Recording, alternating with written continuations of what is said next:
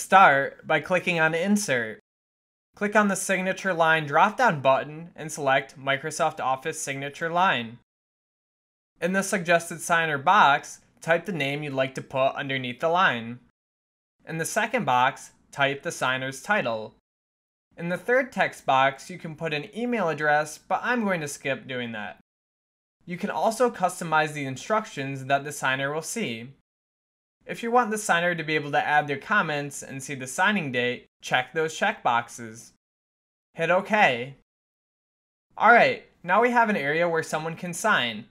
Before signing, you have to save your document. Once saved, double-click the signature. Next to the X, type your name.